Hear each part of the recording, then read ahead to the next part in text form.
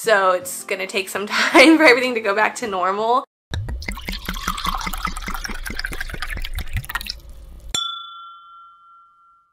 Hey guys, welcome back to my channel. So today's video is going to be a 1 month postpartum update as well as a 1 month baby update. So I am letting it all out, telling you what to expect and what really happens during the first month with a newborn. Alright guys, real quick, if you are new, my name is Tiffany. I am a 30-year-old mom to a 2.5-year-old little girl named Aria, and I just had baby boy named Ezra on May 4th. If you are here just to see my information and what I'm going through postpartum, I will go ahead and put a timestamp in the comments below. So just click on that blue timestamp and it'll jump you ahead in the video to right where I talk about for me postpartum, but I am going to talk about baby first. Okay, so I have notes because I'm a rambler and I'll just start talking like crazy. So hopefully this keeps me on track and I'm not all over the place. We haven't had a 1 month appointment. We just did his 2-week appointment and then he doesn't see his doctor again until his 2-month appointment. I don't have like up-to-date information. I just have like estimated when it comes to his like vitals. We'll talk about his hair first. He had so much hair just like my daughter did when they were first born, and his hair was super dark. I believe their hair color is the exact same. My husband thinks his is almost a black. I just think his hair is like a dark brown, but he is starting to lose his baby hair, and it's the funniest thing because it's like up top,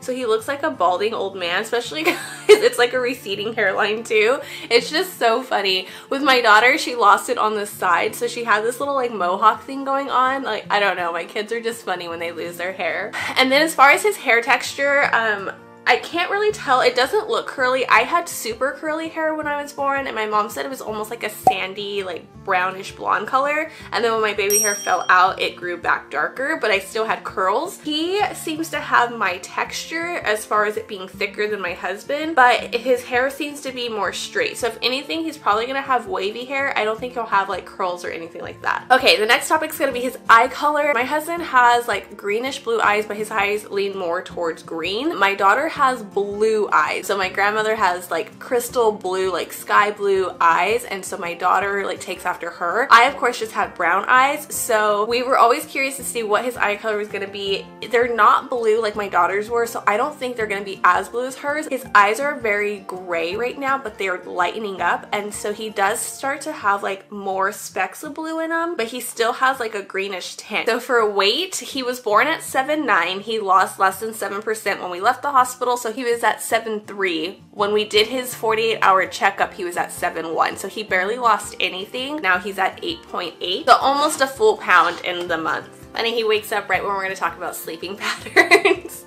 Okay, so during the day, I feel like he sleeps a lot, but he's also awake a lot, so he'll be awake for a good like 30 to almost 45 minutes at a time, which is amazing because his first few weeks he was just sleeping like non-stop, and he would only be awake for about 5 minutes just to like get changed and snack a little and then go right back to sleep. So now that he's awake for almost an hour at a time throughout the day, his sleep at night is getting a little bit better. I did post our nighttime routine video, so I'll link that if you guys are curious to see like what we do at night. He falls asleep around like 7:30 is the time like he's in bed. He will sleep like that entire time until around 9:30 or 10 o'clock, which is normally the time like I want to head to bed. He wants to wake up, and then he wakes up again around 2, and then for the day he wakes up between 5:30 and 6. Sorry if I'm hunched over, I'm currently feeding him right now, so that's why it looks weird. Which brings me up to eating. I did not plan like this. I just have my notes in order. It's so funny, but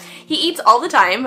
He is a little like hunger monster. I do try to nurse him as much as possible, but I do have an oversupply and a heavy letdown, which does cause choking and a ton of spit up. He constantly like spits up after he eats. So if I just notice he's having a really bad time or a hard day when it comes to nursing, I will just switch to a bottle. So current milestones, and I'm so surprised he like reached these already. So when he was born, they handed him to me and he was lifting his head already, so that was like immediate, but he is getting better at like holding his head up for longer. I got video the other day of like him like staring at Eric. It was so cute. And then we do tummy time with him, so he'll like lift his head for tummy time, but when I was doing it yesterday, he started to roll over. And it's not like controlled rolling. He like sits up and then he just kind of leans his body and it's almost like he falls, but he doesn't hurt himself. He's already trying to stand. He's rolling from tummy to back, and then he can lift his head. So that's pretty much the milestones. Oh, and then when it comes to like eyesight, he's definitely staring at us longer. And yesterday he heard Eric like walk towards me and he like turned his head and looked at Eric. Just some little details that I wrote down. So he's a huge mama's boy. He just wants to like touch me constantly and be in contact with me. We don't really do skin to skin that often anymore. I do a lot of baby wearing though. He hates baths. He hates car rides. Like he doesn't scream the whole time, but he cries for a good like minute or two in the back seat and then he eventually stops. And then he is out of newborn diapers. Like it's official. His clothing, I just got him like newborn sleepers. They're starting to like pull down on his shoulders. So I think we're gonna go to 0 to 3 months. It's just crazy because like a week ago, his newborns were fitting perfectly and the 0 to 3 months were super big. Now he's in 0 to 3 months. Like I think the onesie he's wearing right now is a 0 to 3 month and it's like, it was big last week. So, and then he is still sleeping in our room. We do try to put him in his like pack and play as much as possible. There are a few nights like I just get tired of going to the pack and play, and because he grunts so much. He just spit up on me. Hold on. That happens so often, and whenever it happens, it literally just trails right down my shirt into the bra. So what was I saying? I know there's a lot of people who are against co-sleeping, but it's really natural and I'm super aware of like what's going on. But I think that's it for baby. So I'm gonna go ahead and move on to postpartum for me. Everyone like always wants to know about weight loss. So I weighed in at 185.9 before I gave birth to him.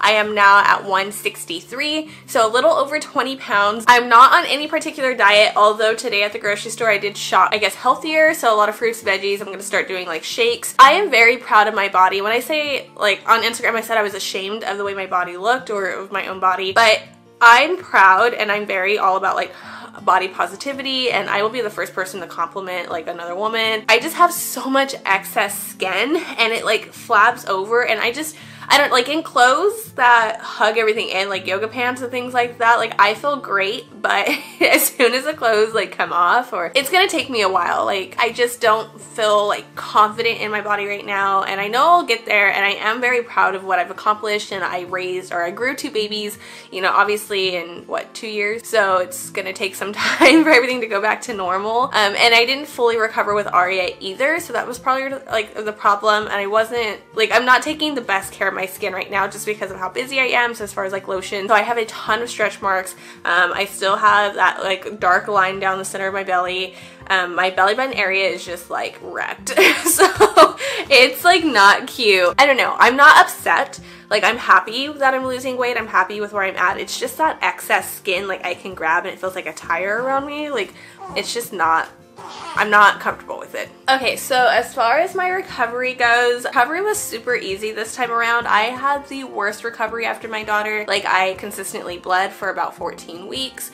I was in so much pain afterwards. So this time I didn't do any type of medication. I did no epidural the first time, but I had the fentanyl like medication drip, and I think that played a part in it. So this time I had nothing. The recovery has been so amazing, and it's gotten to the point where I wish I would have gone like completely drug-free the first time too. So for the first 3 days, I was a little bit sore, but I could walk just fine. I did take it easy the very first week. My in-laws were in town, so they made sure they were helping with Aria and the baby, and my father-in-law like took care of dinner. So I think that first week of just like sitting down really did help. I didn't really have cramping until like that very next week. I don't know why my cramping was delayed, but when it hit me, like it was a good 24 hours. Like the cramping was really bad, but it went away pretty fast. When it came to bleeding, it was really light. Even when I left the hospital, the nurses were saying how light it was, and so I didn't really have problems with bleeding this time. And right now it's gotten to a point where I go a few days to almost a full week. This past week I almost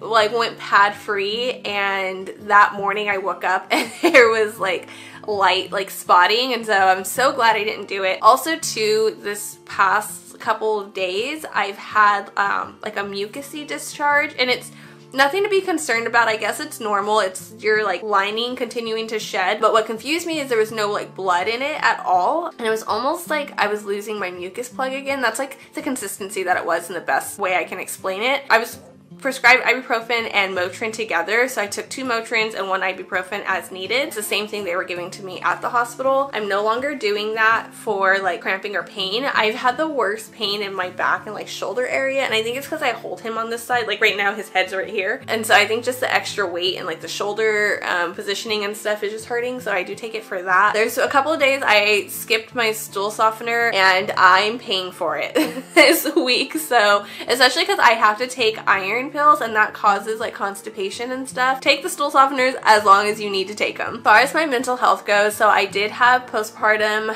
depression, anxiety after my daughter. For the first 3 months, especially the first time mom, you're kind of in a daze and a fog. Like you're tired, you don't really know what's going on. You're trying to learn how to take care of a baby because there's no manual on how to do this. There's just a lot of emotions and feelings, and so I went those 3 months and there was just one day like I broke and it was the worst day ever. Mental health is such a stigma, but I think if we spoke up about it more, we would all be in a better place. You know, I still feel like doctors should treat it better, and it's not a whole like one pill fits all type of thing. I do like mental health check-ins every day to see like how am I feeling. If I'm not feeling that well, I'll speak up to my husband. Like the other day I was like, I need more help, and he was like, okay. Like I didn't really know how to tell him. I didn't want to be like, can we talk? I needed that at that moment, and it was literally in the middle of the day we were having a conversation. I was like, I just need more help. There are the occasional days where I'm just kind of irritated, or I just feel like there's a lot on my plate, and that's normally because I just take on too much. I guess the best advice, like I said, is just really check in on yourself every day to see how you're feeling. If you're stressed out, you know, speak up on it. Don't be afraid. Like that was the first mistake I did the first time, is I was afraid to talk because I did not want to be medicated, and so I felt if I said I was struggling, they were gonna like, I don't know, think I was a bad mom and try to like medicate me. Don't be afraid to say you're struggling or like you're not feeling the best or whatever the case is. You just had a baby, you're going through a lot of emotions, and like I said, the first 3 months, like that 4th trimester, hormones are starting to like try to regulate again, and it can cause a ton of extra emotions. You know, you're doing a lot of baby wearing. A lot of us want to jump right back into our regular routines, and you can't. There's just so much going on, and I will always speak on mental health because, I mean, in my family there is bipolar and depression, and so I've seen it all, and I've seen what mental, you know, health does and being diagnosed wrong and things like that. And so I will always be the first to be like, speak up on it.